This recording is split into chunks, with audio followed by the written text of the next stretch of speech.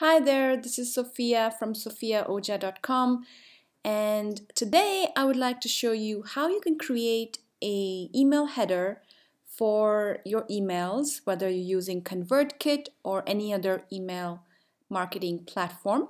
I love ConvertKit, so I'll just show you what a header looks like for ConvertKit. The way to go about it is just go to any free design software such as Canva. And Canva is great. I love it because there are so many templates for various images already inbuilt, and one of them is email header. So you'll see here the email header, the suggested size is 600 px by 200 px, so that's 600 by 200 pixels. You can just go ahead and select that.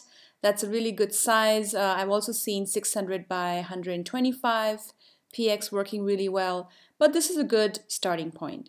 So just click over here and you'll see there's so many free templates for email headers already there.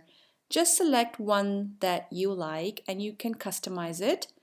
I'm going to select this one. I like the font, I like the way the image has been made a little bit blurry. So I'll change it to fit my business and I call it email marketing success, and you can call it anything that you like. You can give it the name of your newsletter or just the name of your website, however you like to phrase it.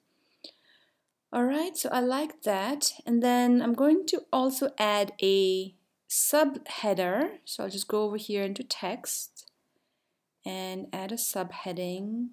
This is a good size for that. You can hover over here until this crossbar appears. You can change the text.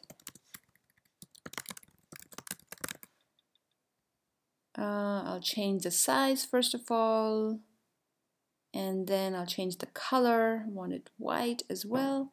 And finally the font.